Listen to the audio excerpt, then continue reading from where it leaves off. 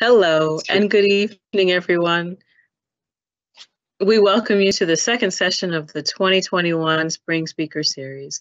We've chosen to highlight the Fairland and Briggs Cheney community in this series as we begin the community engagement and outreach phase of the planning process. My name is Malene Jackson, and I'm the co-lead with my fellow colleague, Philip Estes, for the Fairland and Briggs Cheney Master Plan. If you were not able to attend last Tuesday, you missed a good one, and we encourage you to go back and review the first session because these sessions are like chapters to a good book. As we continue to cultivate working partnerships, we first acknowledge from which we came so that we can have a better understanding of how our process and systems impact people. Like this session, we will focus on putting people first, with an acute focus on racial equity and social justice. We kicked off this series with a conversation intentionally spotlighting the stories of both Sarah Lee and Melinda Jackson. We also heard about a wonderful example about youth stewardship of how it can make a difference and an impact in the Fairland community. We aim to carry on with this people-first approach throughout the planning process, and we aspire to make our systems more human and relatable to all members of the community.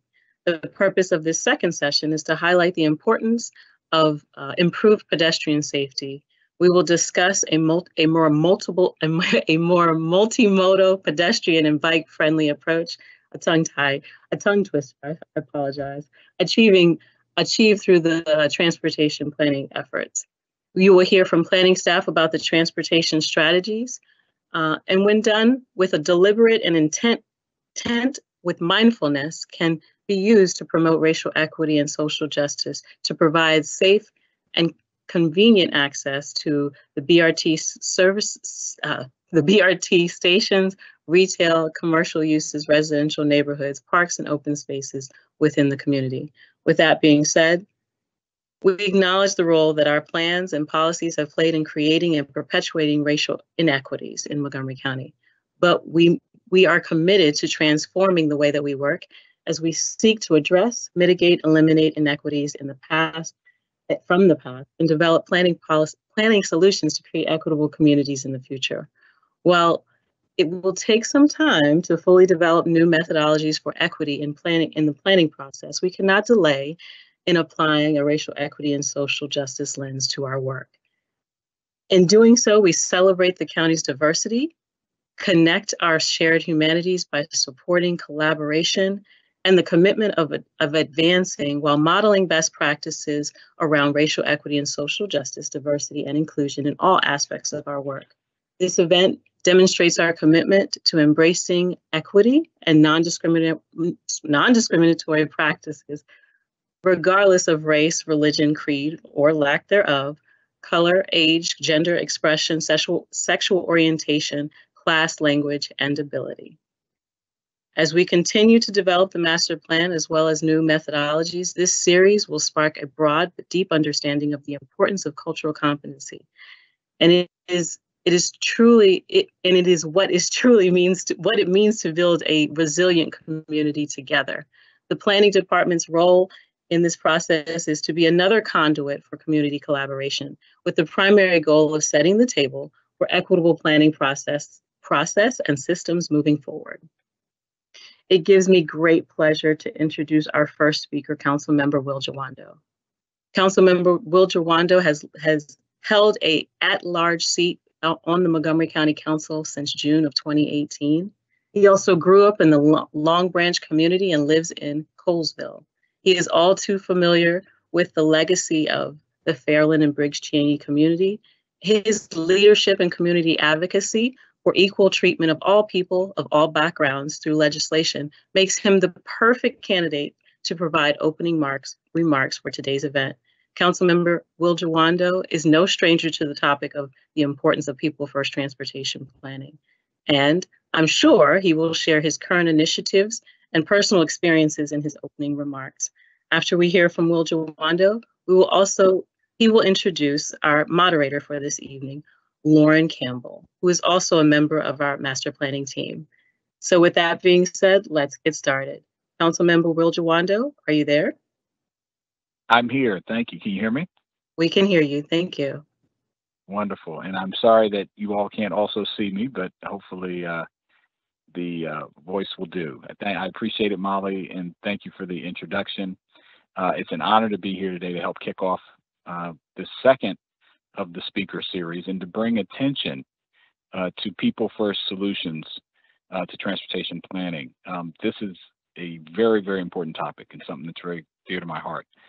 And I want to thank the planning board and everyone involved for their interest in this important issue. As we are trying to recover from COVID, we know that it has ravaged not only our community in terms of death, in the economic fallout, but also inequitably.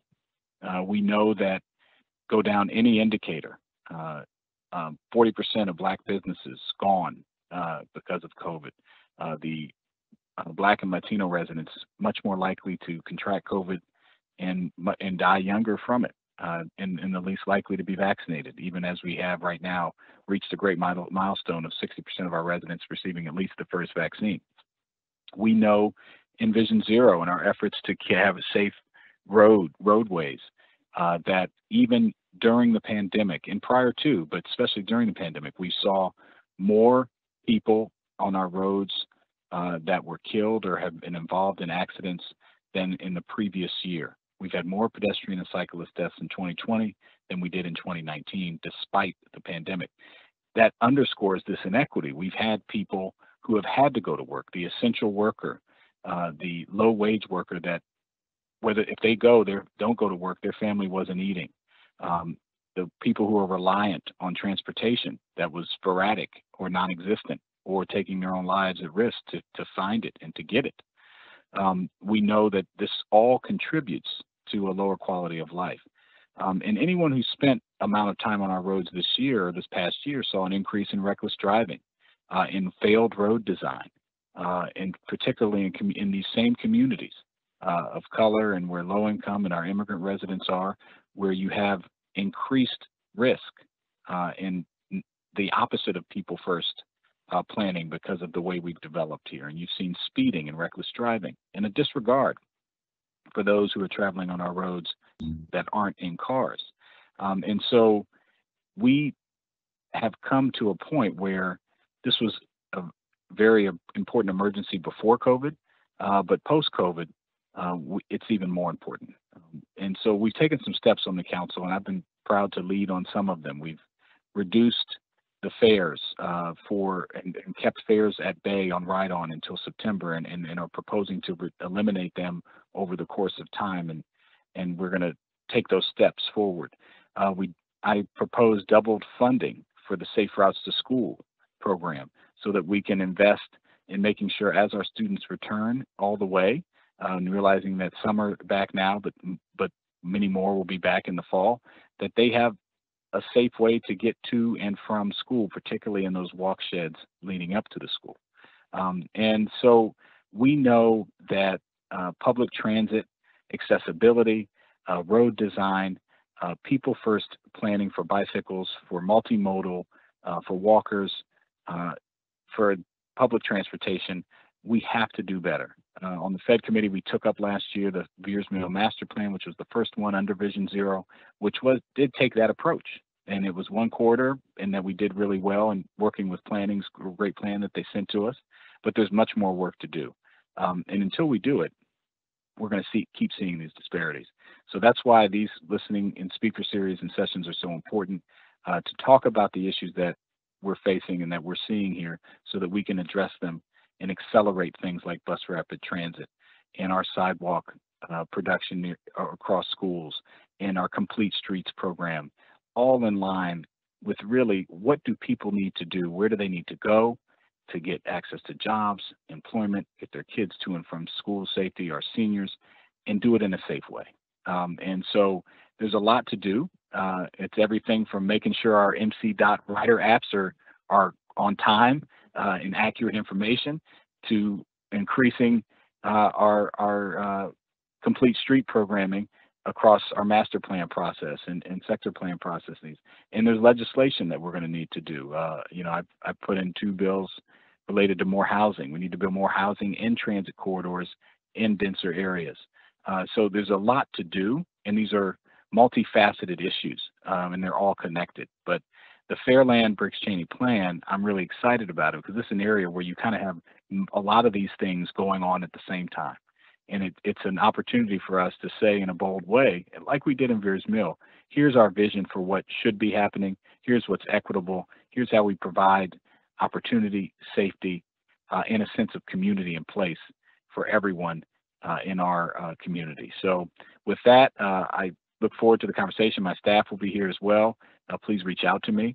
I'm going to turn it over to our moderator, Lauren Campbell, who's a transportation planner with Montgomery County's Up-County Division, and she holds a master's degree in environmental and urban planning from Arizona State and a bachelor's degree in transportation systems and urban infrastructures from Morgan State University in Baltimore, one of our great HBCUs. So look forward to watching the discussion and appreciate everyone coming tonight.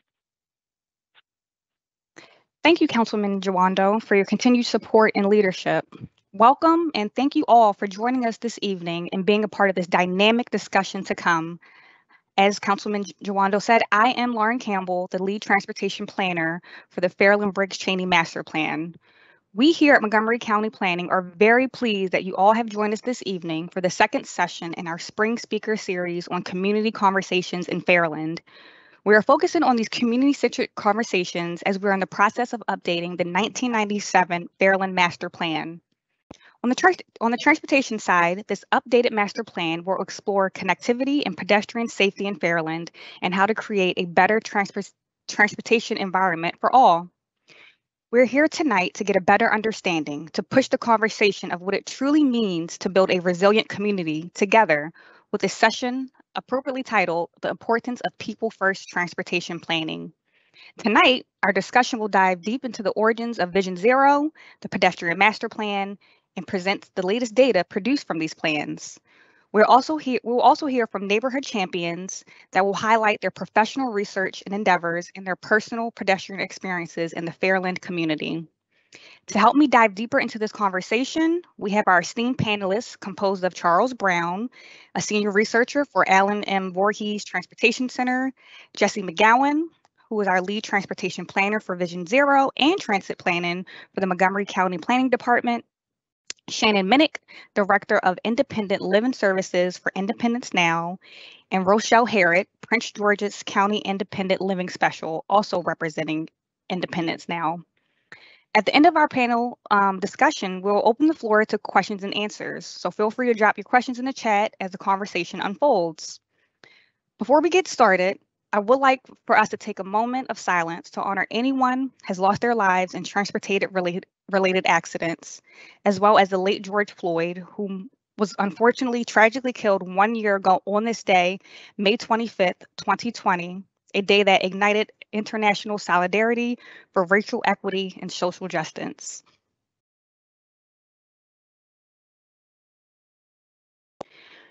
Racial equity, social justice, accessibility, and shared streets are major areas of focus for Montgomery County. The Fairland Briggs Cheney Master Plan will establish a clear vision for an equitable, just, and prosperous future for the Fairland community. I want to get this conversation going with Charles. Charles, given your professional background and experience in racial equity, social justice, health and transportation infrastructure, do you mind kicking us off with your presentation and a brief introduction of yourself? Yes. Good afternoon. Good evening. Thank you, Lauren. Next slide, please. My name is Charles T. Brown. I am founder, CEO of Equitable Cities. I previously served as a senior researcher with the Allen M. Voorhees Transportation Center at Rutgers University, also as an adjunct professor at the Edward J. Blousing School of Planning and Public Policy. It is indeed a pleasure to be here with each of you today. I would like to start by saying, as a street-level researcher and pracademic, I've learned through working in and with racialized minority and low-income populations across the country that transportation has been weaponized as a tool of oppression within society. Next slide. Unfortunately, the dominant narrative remains that of which is all behavioral. It's the choices we make, whether individually or collectively. Next slide. While we are definitely responsible for our own behavior, we cannot, however, ignore the role that the built environment plays in influencing our behavior, both positively and negatively. See, I'm thankful for my colleagues in public health who are encouraging transportation and mobility professionals to, instead of focusing downstream, to focus upstream so they can see the impact and the connection between risky behaviors, our living conditions, institutional inequities, and most importantly, social inequities. This is important because there exists these very vivid and direct connections from and to institutional inequities, to social inequities, to living conditions, then to risk behaviors. See, it's not simply just a matter of choosing to cross at an intersection or mid-block. You really are responding to the environments of which you find yourself in. And to better illustrate this point, to highlight the role that transportation, mobility, and urban planners and engineers across the country, the role that they've played in these decisions. Let's go to the next slide. We must understand how we got here. And so in looking at the Washington, D.C. metropolitan region, what you can see here is a map of where we live. The blue represents where our white brothers and sisters live. The green represents where our Black brothers and sisters live. The purple represents where Hispanic populations live, our brothers and sisters who are Hispanic, Latino. And then lastly, the orange and the pink and yellow represents where our Asian and other brothers and sisters live. I would invite you for a quick second to ponder, what do you see in this map? But as you're seeing this within DC, I don't want you to think that DC is unique in this respect. Next slide. I also want you to consider what you see in the city of Detroit. If green represents where Black people live and blue represents where white live and purple represents where Hispanics live, what do you see? Let's not stop at Detroit, however, let's keep going. Next slide. Let's now go to Houston, Texas, one of the largest metropolitan areas in the US, one of the largest cities in the US. If blue represents where white people live, green where Blacks, purple Hispanic, what do you see in Houston? We're not going to pick on Houston, we're going to keep going. Next slide. This is Atlanta, the Black Mecca currently, sorry DC. And if this happens to be the Black Mecca, what do you see in Atlanta? And why was this such a focal point in the presidential election? Next slide. Well, if you haven't seen it by now, hopefully the next two slides gives you a better idea of what you see here, and that is racial residential segregation. Whether you're in New York City, Atlanta, DC, and next slide, or Portland, Oregon, what you see is segregation. So much so in Portland that you don't even see the presence of a great majority of Black populations, Hispanic populations, and Asian populations. Why? Well, because there was an institution that decided, due to the social construct of race, that they didn't belong. Next slide. And so what we've learned as a result of this, going back to the individual decision making, is that it has consequences, because race determines place, which determines health. Last slide, please. And so then what we find is that history doesn't say goodbye. History says see you later, and that later is right now. The question is, however, what are you going to do about it? Thank you, Lauren. Thank you, Charles, for that. We'll dive deeper into that presentation with the questions I have. But to further improve our transportation systems through equity and safety, Montgomery County is one of the first counties and suburban communities to commit to Vision Zero. Jesse, do you mind telling us more about Vision Zero and the work that you do for Montgomery County? Yes, thank you. If you could go to the next slide, please. One more, please. So as Lauren mentioned, I'm Jessie Cohn McGowan. I'm a transportation planner at the planning department. I lead Vision Zero and transit planning for Montgomery County's planning department. So we've been tossing around the term Vision Zero a bit tonight. For those of you who may not be familiar, Vision Zero is an approach to transportation safety and transportation planning that says that no loss of life is acceptable. And so we really must work towards zero deaths and severe injury. Next slide, please. So Vision Zero and transportation safety is a serious topic, and this presentation will talk about some of the county's data and some of our major safety challenges, but I don't want to lose sight of the human aspect of transportation safety. And I think Charles touched on this a bit in his presentation, and the lives impacted and lost to traffic violence. And so these are headlines from fatalities within Montgomery County in recent years. And so over the past several years, Montgomery County has seen dozens of lives lost in transportation crashes, and hundreds of people have suffered life-altering injuries. Next slide, please. I also just want to mention that this is an issue that's really personal to me. This didn't occur in Montgomery County, but in 2010, almost 11 years ago, I personally lost a close friend in a bicycle crash. My friend Paige Hicks, she was a college student at the time, and she was struck by a truck while cycling on a country road in rural South Dakota. And this incident really fundamentally changed my life. And it's why I work in transportation planning and do the work that I'm talking about here tonight. And so, you know, there's nothing that Paige individually could have done to prevent the crash that ended her life, but there is work that we as transportation professionals and planners can do to improve road conditions so that fewer people experience life-altering injuries or the tragic loss of a friend or family member to traffic violence. So next slide, please. As I mentioned, transportation safety is a major issue within Montgomery County. Between 2015 and 2019, there were almost 60,000 traffic crashes within the county, and these are reported crashes. We know that some crashes do go unreported, so the number is even higher than this. And we had over 1,000 severe injuries and fatalities. And just to briefly point out, when I say 59,000 reported crashes, that's saying that we had roughly 32 crashes every day over that 5-year period. Next slide, please. So as a suburban jurisdiction, there's a few trends we've noticed that contribute to the safety challenges on our roadways. And so the first is that we have a lot of high-speed arterials that connect our different activity centers throughout Montgomery County. The posted speed limits on these roadways often range from 40 to 50 miles per hour, and the actual travel speeds can be even higher than that. And these speeds can be deadly, especially for pedestrians and bicyclists. Next slide, please.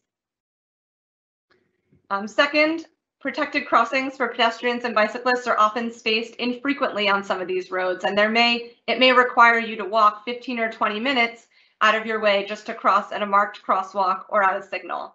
And so it's common when you're in this situation, you know, I might not have time, I'm trying to get to work, to divert 20 minutes out of my way. And so of course, some people choose to cross at locations that don't have crosswalks or don't have signals. And that, you know, can be a safety challenge. And so this is something we know that we really need to work on within the county. Next slide, please.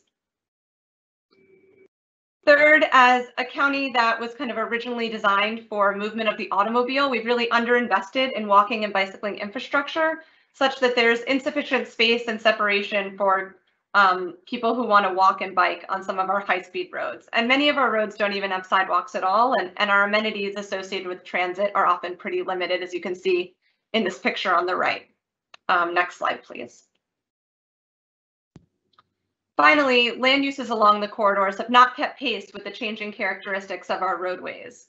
So many of our suburban arterials were initially 2-lane roads with low traffic volumes that were lined with homes with driveways like what you see on the screen. But over time, many of these roadways have been expanded to 4 or 6 lanes, but the low density development pattern along them has not really kept pace. And so we see that our roadways really have land use that encourages higher speeds on roadways that are still really very much residential streets. So next slide, please. So what are we doing about that? Lauren mentioned that Montgomery County was one of the first suburban jurisdictions or counties to adopt Vision Zero, which is the idea that traffic deaths are preventable and that we need to work towards zero traffic fatalities and severe injuries. And so this slide just shows a comparison between a traditional approach to transportation planning and Vision Zero. So I already said this a few times, but just to reiterate, a traditional approach says that traffic deaths are inevitable. In the United States, we see roughly 40,000 traffic deaths a year, and Vision Zero says that that's unacceptable. We can't just slowly, incrementally work our way down. We need to be thinking big picture about how we can really make dramatic changes and work towards zero traffic fatalities.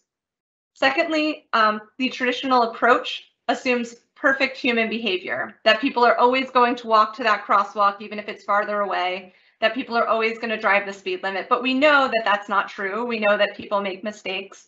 And so Vision Zero is about designing our system to accommodate human error and understanding that sometimes people will make mistakes. We don't want people to look at their phone while they drive, but if they do, how would we design the roadway network so that if a crash occurs, the severity of that crash is lower? The third principle around Vision Zero is that we really focus our investments not just on preventing collisions, but on preventing severe and fatal crashes. So one of the most common type of crashes are rear ends. And while no one likes to get into a fender bender, the priority in Vision Zero is really focusing on what are the crash types that lead to severe injuries and fatalities, and how can we invest in reducing those types of crashes. The fourth item here about individual responsibility versus a systems approach gets back to that idea of human behavior. We really have to think about what we're doing collaboratively and as a system, thinking about transportation and land use hand in hand, and what we can do as planners to really create a system that reduces severe injuries and fatalities rather than relying exclusively on individual behavior. And lastly, there's a principle that saving lives is inexpensive. There are strategies that we can take that are affordable that we can use to reduce severe injuries and fatalities. So if you can go to the next slide, please.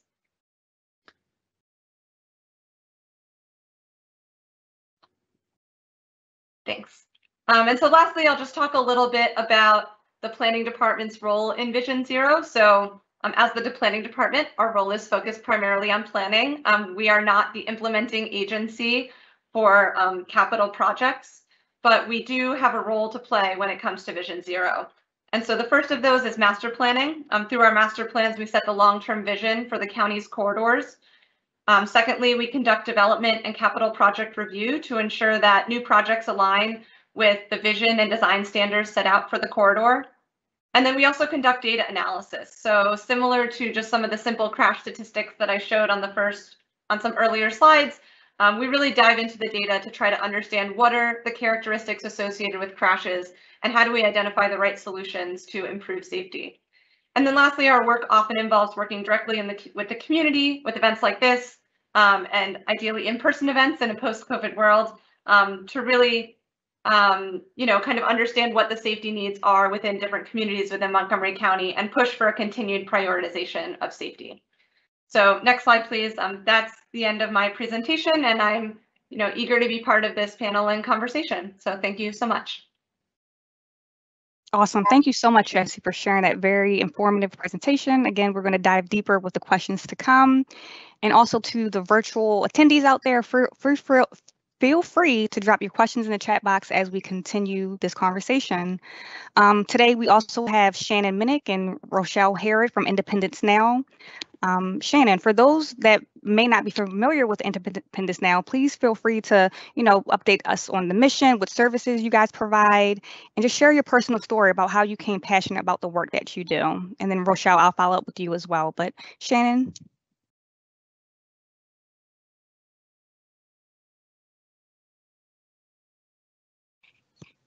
Yeah, Shannon, are you there? Yes, I am. I'm sorry. I forgot to take myself off mute. But yes, that happens. I believe Rochelle is going to talk about our services, and then I'll help her fill in the gaps. So Rochelle, you want to start off by just talking about our services, and then I'll talk a little bit about our mission. Hi, everybody. I'm Rochelle Herod. I'm the Independent Living Specialist for Prince George's County at Independence Now. I've been with the company for 12 years, Independence Now is what's called a full-service, non-residential, independent living center.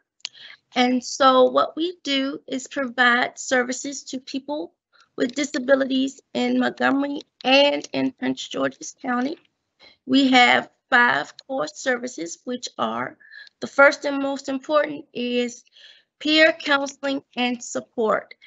There's nothing more poignant than coming in to find out about services and you look and you can see somebody and talk to somebody that you can identify with as a person with a disability who can kind of relate to your story and identify with what you've been through.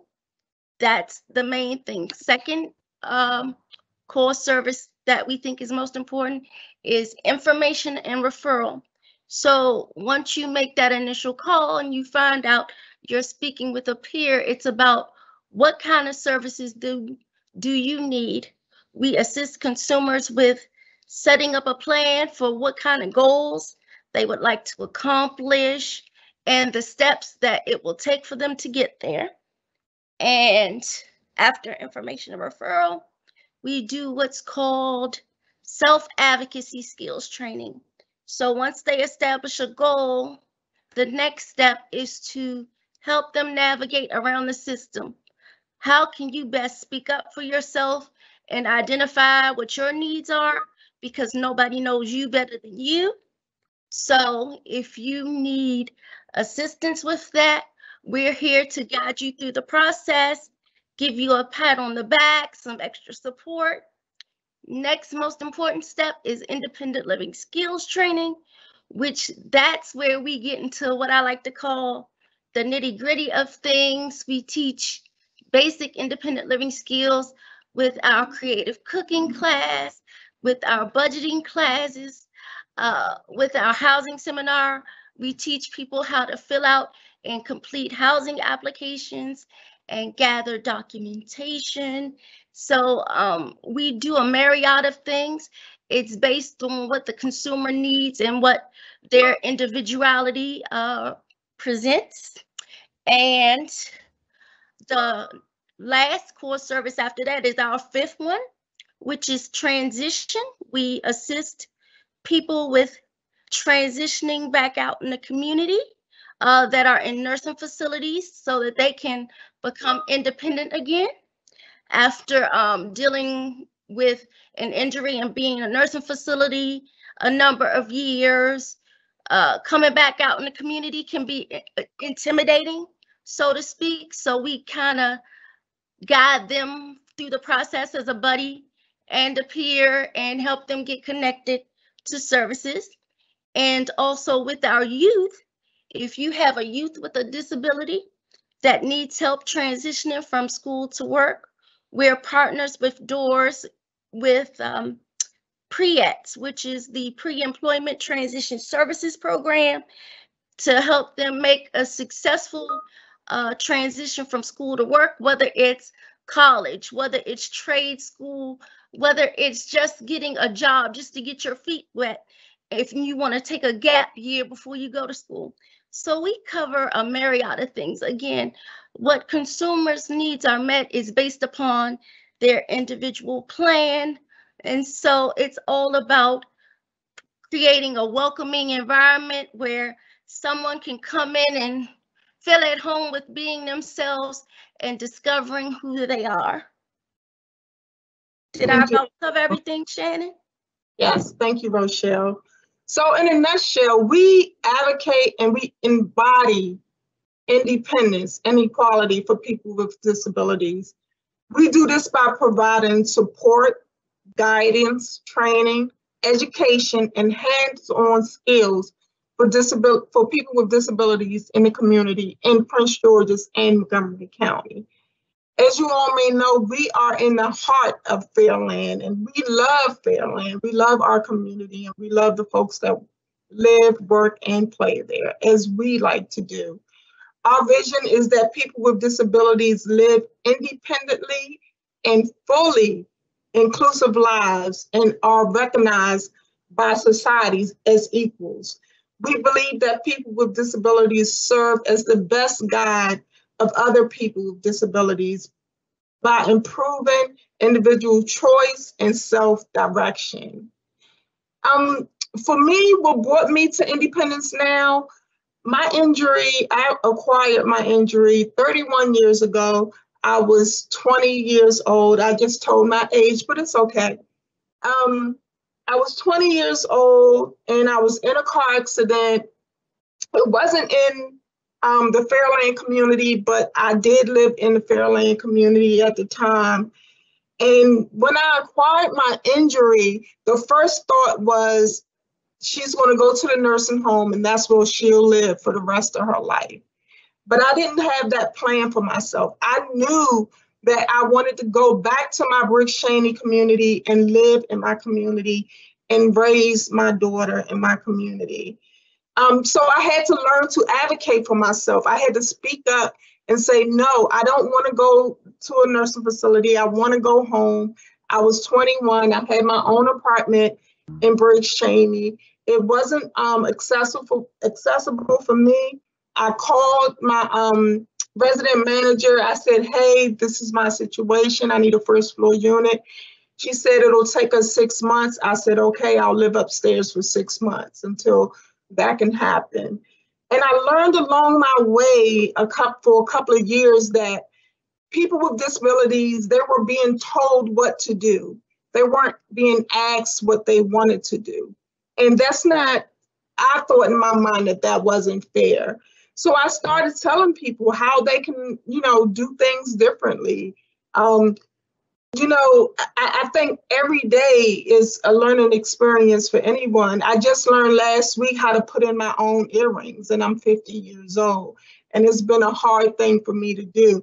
I just got my driver's license. I'm going to be a driver in the community of Fairland very, very soon. So this is very important to me. Advocacy, being in my own community and taking part in every part of my community. And that's why Rochelle and I are here, because that's what we want to educate our community on, how to become a part of your community and being recognized as an equal. Thank you, Rochelle and Shannon. I was at the Independence Now office a few weeks ago while you guys were setting up a COVID vaccination event, and I must say it felt like family. It was very supportive and welcoming, and it was a great feel. So I hear you guys, and Thank also you. Congratulations on your driver's license. Thank you. Going back to Jesse's presentation, Vision Zero is the edifice for this conversation. In alignment with our general plan update, Thrive Montgomery 2050, a multimodal approach with greater emphasis on health, safety, and welfare of non-drivers, we must take the priority over new roadways. We must not take the priorities over roadway improvements of single occupancy vehicles, pardon me. So Shannon, in Jesse's presentation, she did touch on the current challenges of the lack of pedestrian infrastructure. I recently had the opportunity to walk with you in Fairland to see the everyday challenges that you face as you travel. Can you share your commute experiences and some of the challenges that you must solve that an able-bodied motorist or pedestrian most likely doesn't consider as we're traveling? Okay, so Rochelle can jump in on this as well. We both take a bus to the Fairland community 5 days a week for work. And we're usually on that bus together in the mornings and getting off at Tech Road every morning. It's very difficult when you are getting off the bus and trying to navigate the ramp and the walkway. And most folks probably can't visualize this, but when you get off the ramp, going to the street, the walkway isn't lined up with the ramp. So sometimes when getting off of that, coming off of that ramp, cars don't stop for us because they don't know if we're going straight or if we're turning. So it's a hazard. Another thing is the sidewalks aren't smooth, so there are humps and bumps and all kinds of things going on with the sidewalk. So we're trying to dodge things and bump over things to get to work. And a huge concern is the light at Colesville and Tech Road. So that light does not give you enough time to cross the street. Not only, I consider myself a pretty quick driver. I kind of slow down for the ladies, but I'm a pretty fast driver, and I still can't get across that street without that light catching me in the middle of the road. So now the light has changed. I'm in the middle of the road. I have speeding cars going both ways. It's very frightening. And I'm a fearless type of person. So, but I know a lot of our staff and folks in our community are afraid of crossing that street and won't go across that street to lunch or to meet friends or to go to the bank or go to MBA. So they're not getting the full access of the Fairland community. There's a lot of things to do in Fairland, and I know that persons with disabilities are not taking that risk to cross that street. And within, I would say, a few years, there has been, and since I've been at Independence now, there has been 2 deaths at that light. Rochelle, you have anything that you want to add? Yes, there have been 2 deaths, and also more importantly, just to give you some context, both Shannon and I are power wheelchair users, and power wheelchairs usually can only go a max of 6 to 7 miles an hour. And for us, our power wheelchairs are our cars. So imagine us having to play duck, duck, goose, if you will, at the light because our chairs can only go 7 miles an hour, and we're praying we don't get hit by a car that's going 35 plus miles an hour, because sometimes it's not just that light. Sometimes people don't stop, and it's not because they don't see us. Sometimes they just want to go. And there was one time we crossed at a light, and I had my safety vest on at dusk, and we were together, and I still almost got hit. And so it's very dangerous. I would like to see the county really do something, not just say they're going to do it, but really do it. And when they do it, while it's in process, still have a plan in place. So while they're working on a curb cut or working on a new ramp, we can still feel safe, because a lot of times when they do that, there's no transition in place while they're working on the curb cut. And it's not just an eyesore, but it also becomes a thing of our safety as well, because while they're doing the construction, there's no interim plan in place. Thank you for that, ladies. So as I was saying, Shannon, I was with you that day, and it was even hard for us to walk on the same sidewalk together. So again, I definitely hear your concerns, and I do hope this conversation will be an eye opener to make us all accountable to uphold the principles of Vision Zero and the work that we do. So some of the viewers on this call this evening, along with myself, we are public servants, and we owe it to the communities that we serve to prioritize pedestrian safety over maximizing vehicle speed and capacity. So human safety should be first, always, no matter what, no matter the type of transportation mode. And so we got to be accountable. So Charles, what are some of the most significant changes that you see becoming more necessary as we make planning decisions and policies that enable increased access and improve the quality of the pedestrian experience? Well, first and foremost, I want to say how honored I am to share this opportunity with the amazing Shannon and Rochelle. I mean, you know, everything that I have to talk about really pales in comparison to the street level work that they're doing, the heartfelt work that they're doing in community.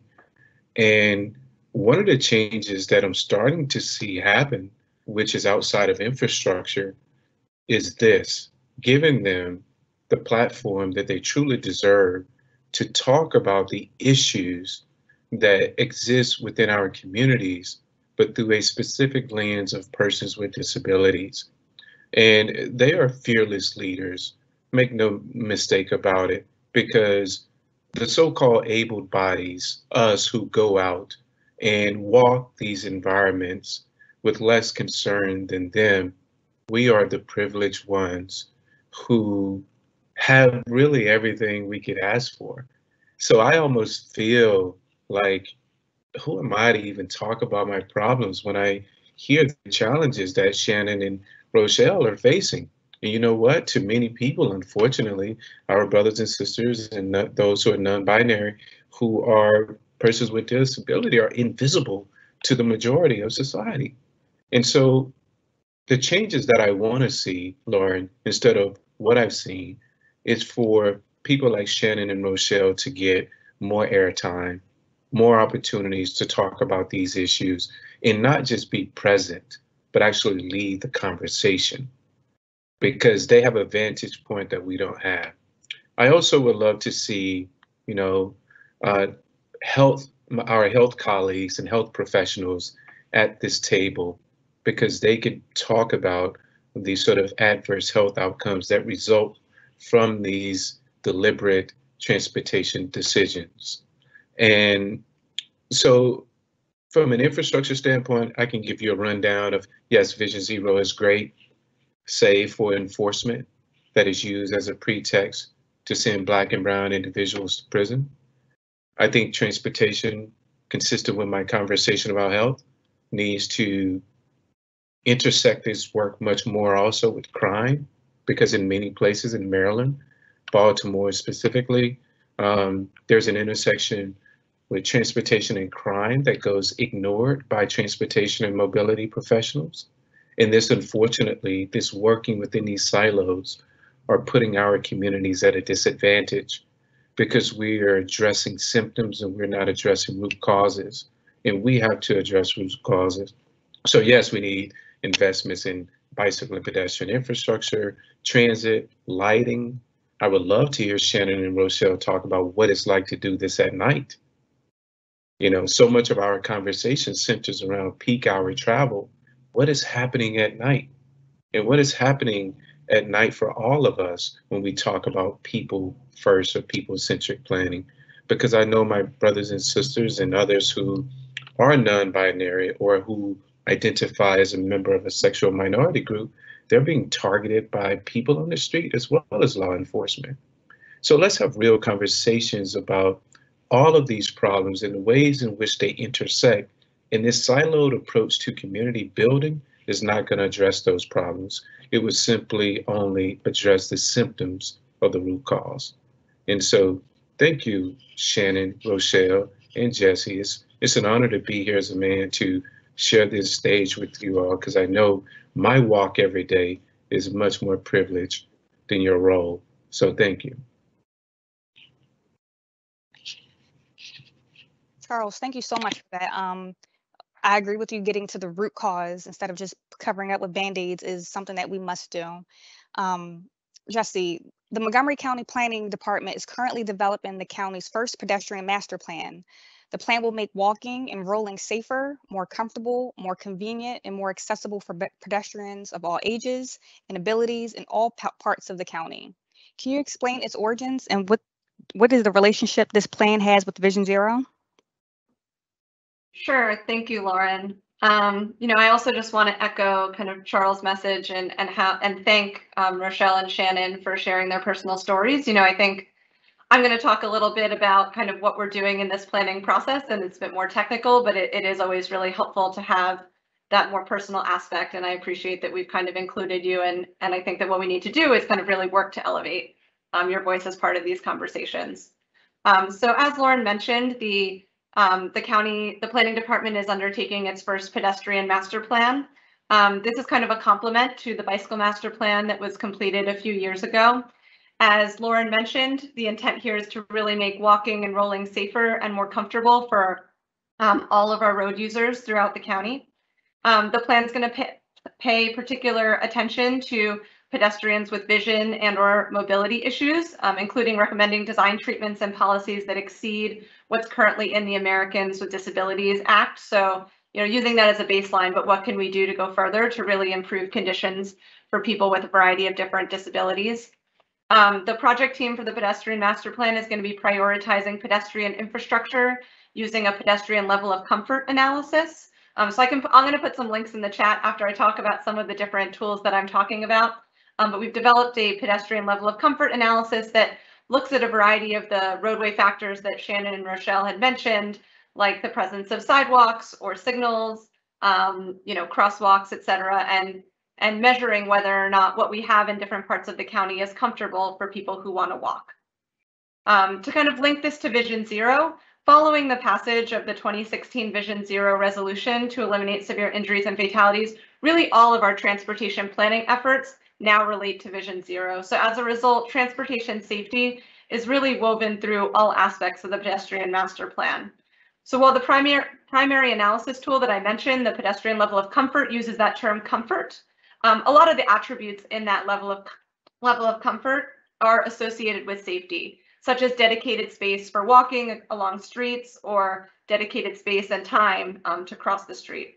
And in addition, the pedestrian master plan is looking at crash trends. So, it was eye-opening and tragic to hear you mention that at Colesville and Tech Road, there have been 2 fatalities in recent years.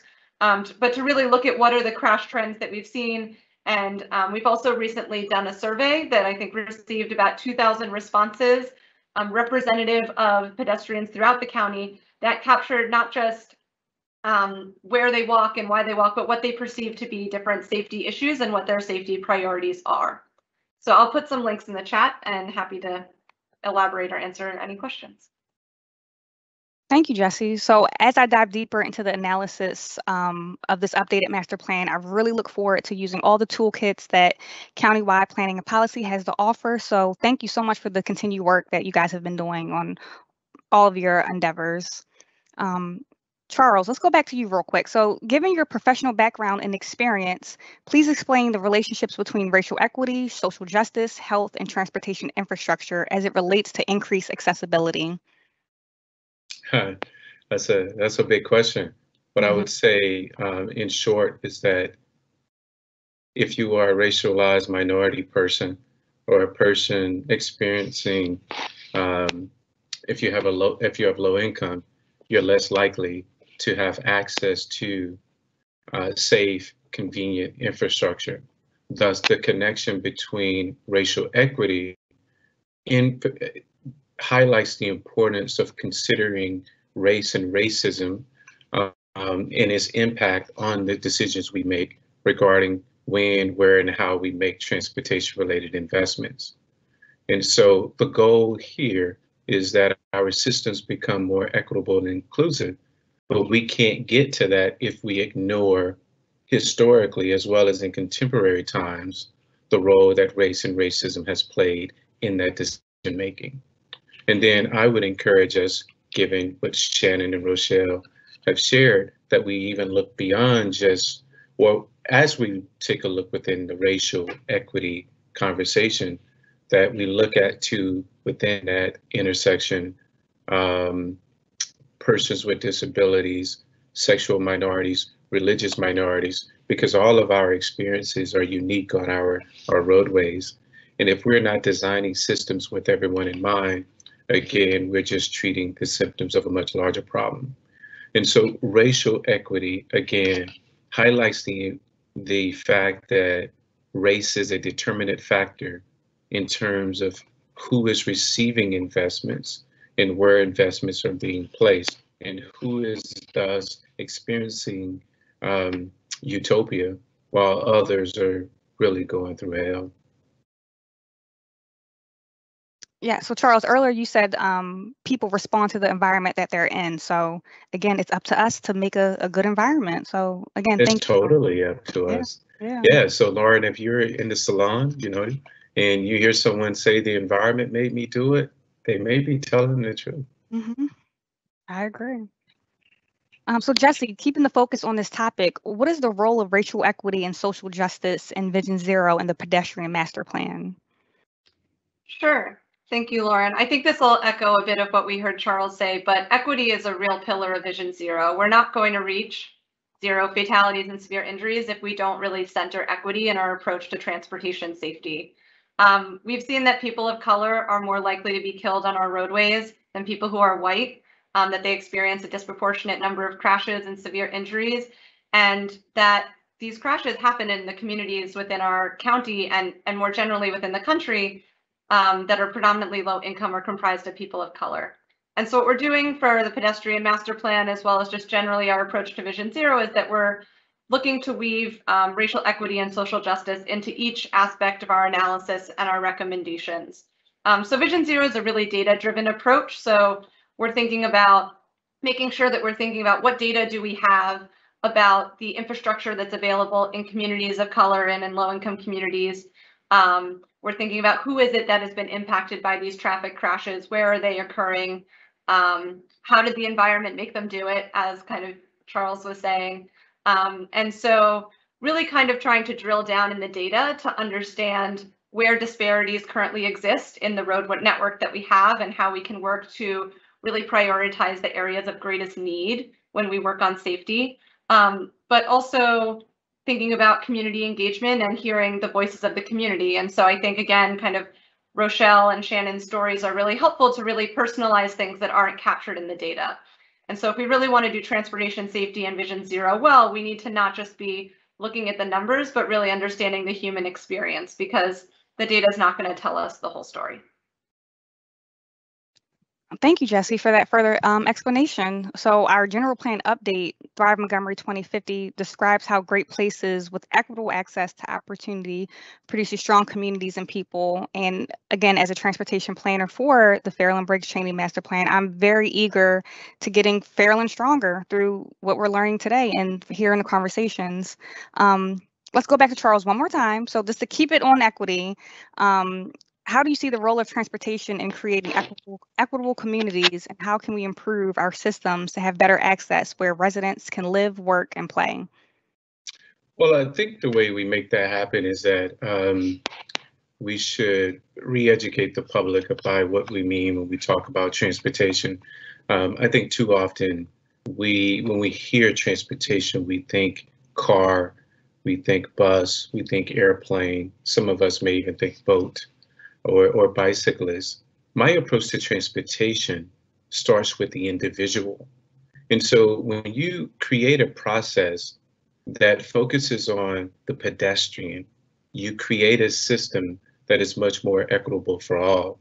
The problem with the ways in which we've gone about transportation planning historically is that we've centered the automobile in the last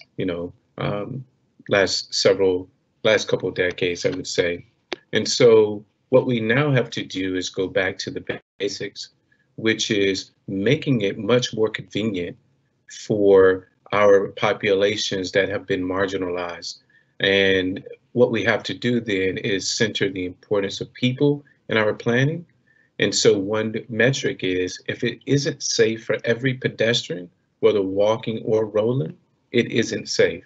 We can't have systems that are just safe for cars, safe for bicyclists, safe for buses, that aren't safe for pedestrians, and particularly persons with disabilities. So that's the role that transportation can play when we center pedestrians in creating more equitable and inclusive communities. Thank you for that, Charles. So we have coming up on the screen, Rochelle and Shannon, a picture of a floating bus stop that you guys provided for us. So a floating bus stop, for people that don't know, it's a design solution, and I use solution in air bubbles because we're about to hear what Shannon and Rochelle feel about this design strategy that we as transportation planners use. So here, it's used to separate bicyclists and buses for safety and efficiency. As a bus stops, a cyclist is able to go towards the inward bicycle lane, never having to fully stop behind a bus, creating a healthy coexistence between a monstrous machine and a dainty two-wheeler. So Rochelle and Shannon, what are some of the problems that you guys face using these floating bus stops, and what needs to be improved to the existing transportation network that would enhance the quality of life for you guys? Thanks, Lauren. First, it's important that the floating bus stop issue isn't seen as a us against the cyclists, because many times the cyclists' lives are in danger on the roadways, and we understand that. Cyclists are too often in danger on the roadways, but it's a mistake to adopt a solution that works for the cyclists and not for others in the community, including people with disabilities. We've had a lot of talk about these bus stops, and actually been down to these bus stops. And I understand as of yesterday, I was having a conversation and they said that this bus stop in particular have had some changes made to it and some improvements. So I haven't been down to see it yet. But if you look at these bus stops, so if you're an individual, I don't know if I can really explain it from looking at it, but if you're an individual that's visually impaired, so individuals that are blind, their service dogs aren't trained to turn for these bus stops. They're not trained to say, okay, this is the bus stop. They're trained at the other bus stop. So now we have to retrain service animals because of these sites. So, you know, it becomes an issue, and it's like, we really need to think first before we start putting these things out. If we're thinking about our community as a whole, this is not safe for persons with disabilities. I sat at this bus stop and tempted to go out twice, and before I knew it, a bicycle was there. And I thought I was going to go and there wasn't, I'm thinking no bicycle is going to show up just because I'm here. And ironically, two showed up, and I just was afraid to go out, didn't know if they were going to stop. And the signs for the cyclists to say pedestrians crossing is, if you look at the third bus stop, I want to say it's that yellow sign right there. That doesn't give them enough time. If you look at the beginning of the bus stop from your left, there's a yellow sign. I'm not sure if folks can see it, but that's not enough time to say to a cyclist to stop. Imagine a woman crossing with her baby in a carriage. You know, cyclists may flip over me, but this is going to be, you know, harmful to someone that's strolling their baby across this bicycle lane. Crossing bike lanes is very dangerous. Bikes are silent, they go very quickly, and there's no way to make them stop or slow down again, especially dangerous when there are two bike lanes to cross. So this one, the bikes are going one way, but some of the lanes have two crossings. And so they're just very dangerous, and not just for us, for everyone. Folks don't know like when to walk, when not to walk. And this one in downtown Silver Spring, I'm telling you, this is on 2nd Avenue. The bikes come so fast and you can't see. You know, I'm thinking, okay, I can see down there, but it happened so fast that I didn't see the bike coming. So if you're not going out to these stops and just, you know, people with disabilities should have a voice, and we can't use our voices if we're not invited to the table. So no one will know that these things are going on until we're invited to the table. And in this instance, it's too late. They're there. It costs money to remove them. The county don't want to remove them. We've had this conversation. They don't want to remove them. They want to fix them. And the disability community, especially the blind community, do not see a solution with these bus stops. Thank you for that, Shannon. Rochelle, do you have anything to add to that? Yes. what my colleague Shannon so gracefully said, I want to piggyback on that. So basically what she's saying is that because the county didn't invite us to the table initially, they're trading in the risk of one collision for another. Because bicyclists don't always stop for wheelchair users. They're not kind to us. They don't give us a pass. And we work with consumers that are visually impaired on a regular basis. We have a monthly support group that we use and we meet. It's called Lighting Your Path. And in that group, transportation complaint, floating bus stops is one of the #1 complaints, because not only can the service dogs not see, but the ridges, like where you have the curb cut, the bumps to keep us from sliding, blind people have issues with those ridges because of their canes. Of course, we don't want them to go into the street, but that's always like a marker for them not to. But just like if we had the right of way, if they had the right of way, they could get hit too, because again, the cyclists aren't kind. So where the county messed up again is not inviting us to the table initially, because it's putting one community against another, as Shannon mentioned, and they have really traded the risk of one collision for another. And it's really sad, because now it's harder to come up with a viable solution. And we really don't want to say that the cyclists aren't kind, because what I'm thinking is they feel like this is their road. This is for them. And so because it's for them, they're going to take the lead on it. And so when you do that and you don't think about the cyclists, the people with the disabilities, and, you know, our community that use bus stops every day, you have to think of us as a whole. What does everybody need? Let's get everybody together and make up a plan. This was, you know, the county and the cyclists, and then it was done, and that was that. So yes, it's very important that, you know, we are made part of the solution. And, you know, the money that it will cost to, you know, pull these up, the taxpayers' money. Yes, and that is why we're here today, to hear your stories and just to get a better understanding of how we can be more empathetic to create better solutions.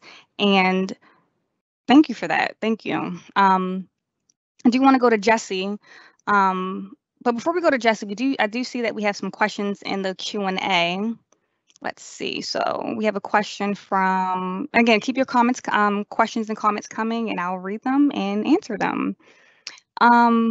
Let's see. So we have one from Anonymous. Are safer crossings with traffic lights signaling coming to the study area, particularly at mentioned intersections such as Tech Road intersection, similar to the ones recently installed along Belpre Road? So again, as a lead transportation planner on this project, currently we're in the phases of analyzing the existing conditions, and with hopes that we are going to provide a safer experience for all pedestrians, all vehiclists, bicyclists, and so forth. So that's definitely on the table to provide safer crossings, certainly. We have a comment from Julie Moritz. This is a great opportunity to strengthen safe access to and around the schools in the study area, Benjamin Banneker Middle School, Greencastle Elementary School, and the Fairland Holding Center, which is slated to house elementary schools under the capital improvement projects. I agree, Julie. Thank you for your comment. We have another comment from Anonymous. Beyond the roads and intersections, some of the parking lots, especially the larger ones, are quite pedestrian unfriendly, i.e. Briggs Cheney Shopping Center. Anonymous, I 1000% agree. We did a site visit, or I personally did a site visit to that shopping center, and it is not accessible at all. It's no interconnectivity. So again, that's something that we're going to be looking at with this plan. So yeah, let's go to Jesse. So Jesse, on June 11th, our planning department, along with the Montgomery County Department of Transportation, jointly presented the draft Montgomery County Complete Streets Design Guide to the Montgomery County Planning Board. Complete Streets is a new approach to designing roads in Montgomery County where roadways are designed and operated to provide safe, accessible, and healthy travel for all users of the roadway system, including pedestrians, bicyclists, transit users, and motorists. Jesse, how does Vision Zero support the forthcoming Complete Streets Design Guide to ensure that streets are designed to accommodate everybody? Thanks, Lauren. I may become a broken record by the end of this, but after the passing of the Vision Zero resolution, we've really been working to integrate Vision Zero kind of into all of our different plans and transportation efforts. And so Vision Zero and the Complete Streets Design Guide both work towards creating safe multimodal streets for all road users. And so this new document will be providing a one-stop guide for designing new streets and reconstructing or retrofitting existing streets. And it's focused on 3 principles. The first is safety, which we've talked a lot about tonight. So maximizing safety for all road users, be they pedestrians, bicyclists, motor vehicles, pedestrians with disabilities as well. Also focusing, number 2, on sustainability. So how are we designing our roadways to think about the environment and enhancing the ecological functions and economic appeal of the streetscape? And then third, thinking about vitality. How do we create streets that are great dynamic places? So we don't just want, our corridors to be places that you quickly pass through. We want them to be places that you want to stop.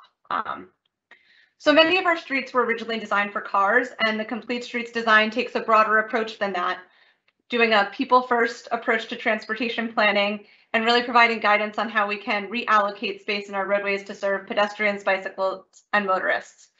And so this is important for Vision Zero because while bicyclists and pedestrians make up a really small percent of our roadway travelers and just about 5% of our crashes overall, we found that they actually make up about half of the fatalities in Montgomery County. So a really small percent of our crashes result in a really high percent of our fatalities. When a bicyclist or pedestrian is hit by a car, the likelihood that they'll be severely injured or killed is a lot higher than when 2 cars collide.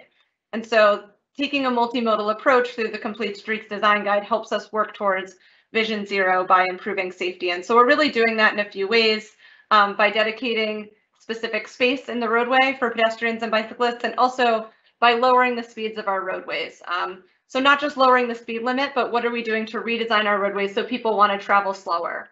We've really seen that speed is a contributing factor to injuries and fatalities. And so in order to reach Vision Zero, we really need to prioritize speed in the way that we think about roadway design. Thank you for that, Jesse. Let's go back to Charles. From a social justice and racial equity standpoint, how does walking and cycling help make a place attractive for development? And in what ways do they improve the quality of life for residents? Well, ideally, what you would have is development that takes into consideration those that are currently residing in a particular place.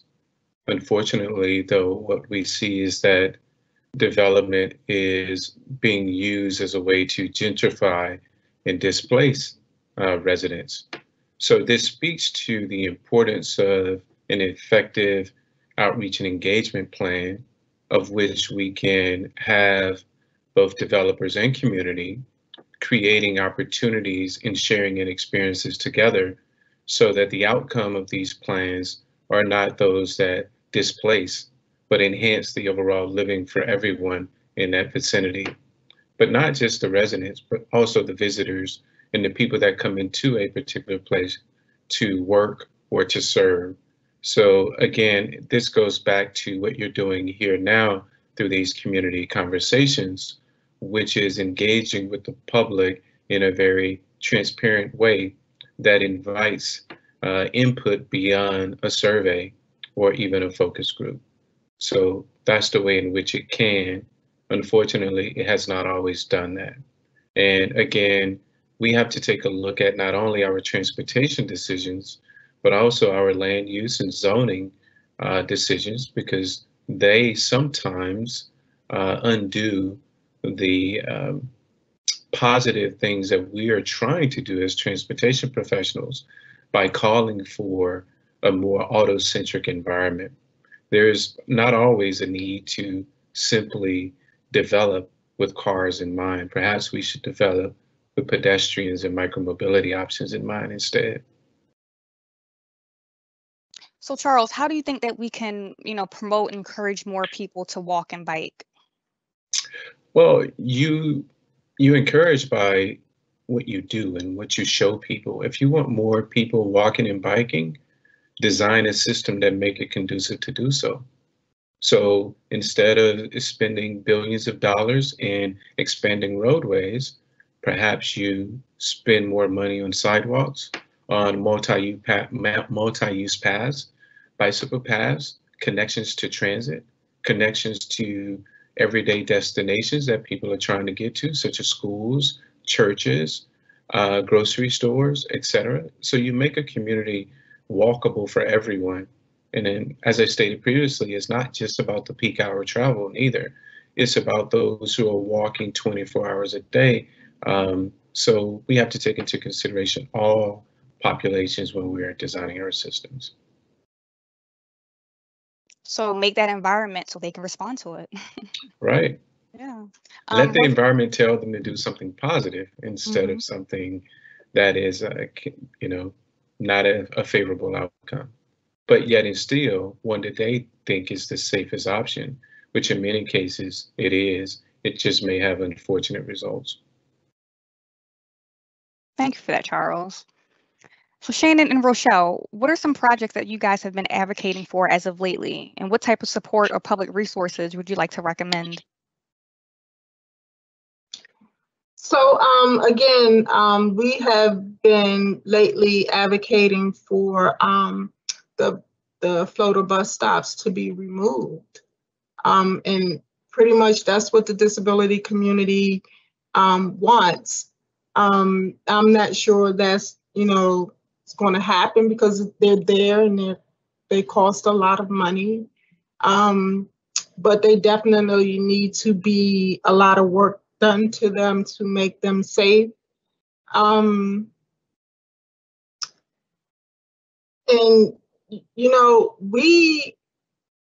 we are willing to do and go anywhere we need to go or anything we need to do to support, our county on making,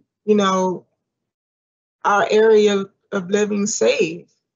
I spoke to Molly and Lauren about doing a walk of Kent Mill and us hosting that at our Silver Spring office, and that still stands. Like we're here, we're a part of the community. We want to be seen. We don't want to be in the shadows. So we're ready to put in the work. Whatever needs to be done, please call on us. Yes, myself, Molly, and our team will be to you guys to conduct a walk audit just to get a better understanding and to continue this conversation. So we will be there. Let's see. So as we wrap up this conversation this evening, I would like to go around the virtual room and ask each panelist to share any closing remarks or anything that they haven't had an opportunity to share. Jessie, we'll start with you. Is there anything that you'd like to share that you didn't get a chance to say? I just want to close by thanking everyone for participating in this panel, and it's been really great to hear everyone's perspective and experience. The one thing that I will add is that the Montgomery County Executive's Office recently released its Vision Zero plan for 2030, the draft version, and so they're currently taking public comment. So if you have comments about floating bus stops, signals, we've seen in the chat a few other comments. That's an opportunity to really provide feedback on the roadmap of how we're going to get to Vision Zero by 2030. And so they're taking feedback, I think, until June 18th. And I will put another link in the chat for you all for that. So thanks so much for everyone's time tonight. Thank you, Jessie. Rochelle, what about you? Is there anything that you didn't have the opportunity to say that you want to share now?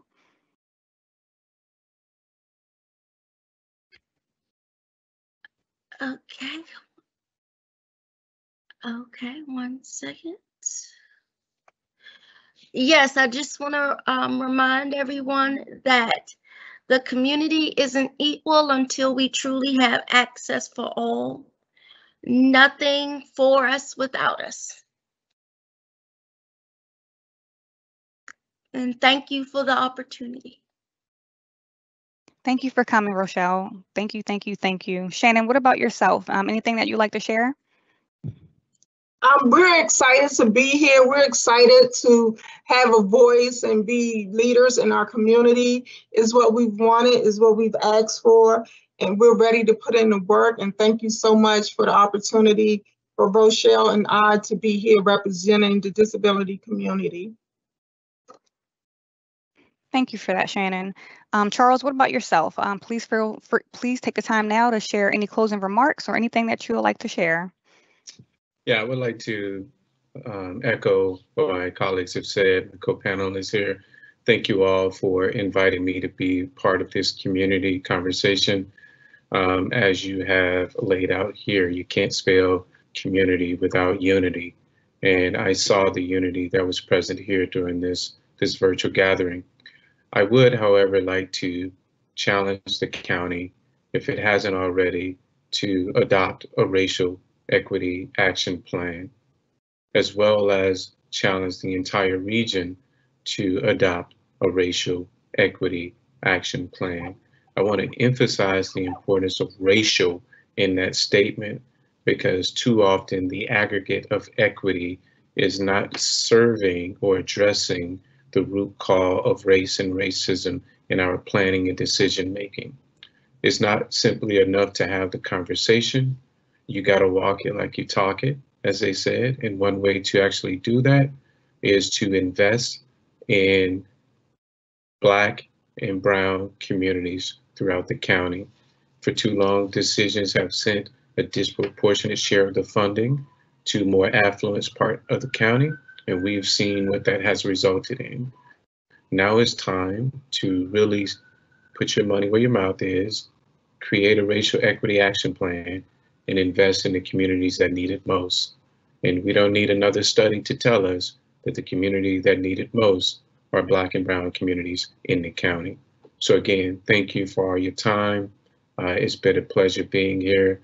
I hope to one day host you all on my podcast that's coming this fall, titled Arrested Mobility. Thank you. Thank you for that, Charles. I do know that the Montgomery Planning Department we're currently developing an equity agenda for planning to systematically dismantle the institutional racism that exists in our work for now and in the future. And the planning board did just approve our equity and master planning framework, and we're currently working on that now. So we're striving to get there. Certainly.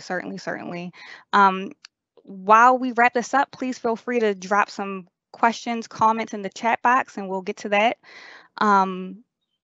But that wraps up our conversation this evening. And again, I will come back to any questions or comments at the end if you guys happen to have thought of any as we're closing it out. But again, this was the importance of people first transportation planning, and I think that we heard that strongly throughout tonight's conversation. I heard several themes that I'm going to get to work with our master planning team. Some themes that I personally heard myself was, again, the racial equity, putting everyone first, and just making a system for everyone. Once again, I'd like to thank everyone who joined us this evening to engage in this discussion with us, and a special shout out to our panelists, Shannon, Rochelle, Jesse, and Charles, as well as another special shout out to Councilmember William Jawando. Thank you for your support and continued presence this evening. As we continue to engage the community for the Fairland Briggs Cheney Master Plan update, please look out for our summer photo contests, listening sessions, and everyday canvassing, which is a door-knocking initiative at the grassroots level. Also, please join us for our last session on Tuesday, June 1st from 6 to 8 p.m. to learn more about the mastering of art in community collaboration. Make sure you register for this event if you're interested. And also be on the lookout for a competency quiz and questionnaire for any APA, ASLA questions following this session. This questionnaire will help us measure our efforts and determine successful outcomes for the entire series and help attendees that are seeking continued education credits.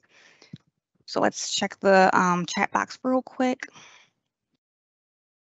Give me 1 second.